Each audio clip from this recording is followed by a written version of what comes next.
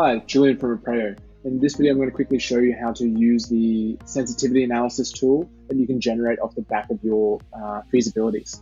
Here, I've got a pre-filled feasibility that I've gone through earlier. I've got the sales element in here from the residential and commercial tower.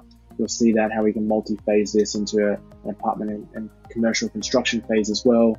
Also on the finance side, we have our senior debt provider and our mezzanine debt provider.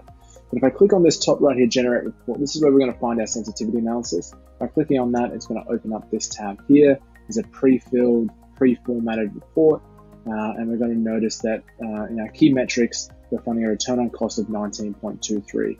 By scrolling down to the bottom where our sensitivity analysis will be filled out for us, we find that all things remaining equal at a 0% variation rate, we're hitting at 19% return on cost.